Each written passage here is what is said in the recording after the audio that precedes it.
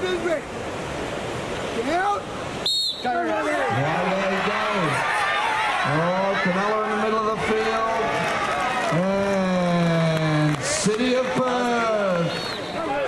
It's going away. Harold again strongly. Canelo comes up with another close one.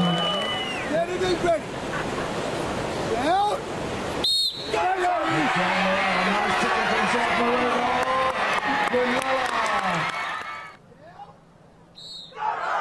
So Ruby Gray just slipped a little bit behind here. She might get the shoulder in front. No, she doesn't. So it will be Currumbin and also Karawa Brittany Inga in the final. But Ruby Gray, third in.